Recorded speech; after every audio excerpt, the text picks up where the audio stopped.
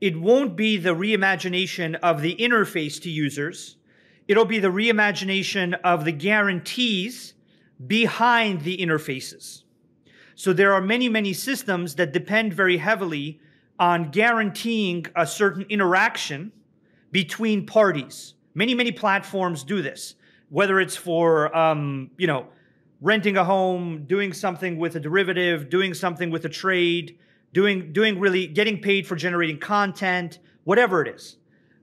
Generally speaking, there is a huge amount of structural, fundamental, and largely unsolvable without Web3 trust and contractual and basically just systemic risk issues that most people don't know about because the interfaces and the brands representing the interfaces abstract away that risk and that complexity. And that's really what banks and insurance companies and Web2 platforms are, is they are a packaging of complexity in a simple, digestible form, but that complexity and that risk continues to exist. So for example, Robinhood can package an interface very well, but they can still halt trading.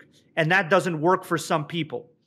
So what this will really be is a reimagination of not the interface, but the guarantees behind the interface.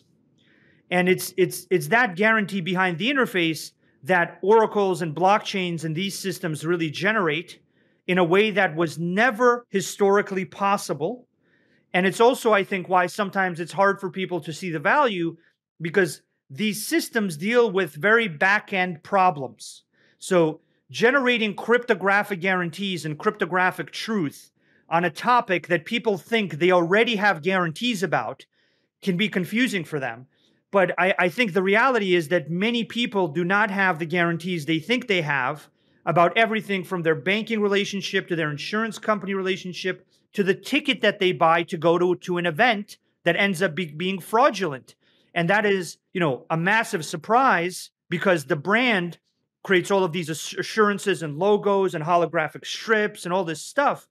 But at the end of the day, people still have their trading halted. They still have derivatives failures with things like Archegos. You still have things like Evergrande. You still have things like Robinhood happening once in a while.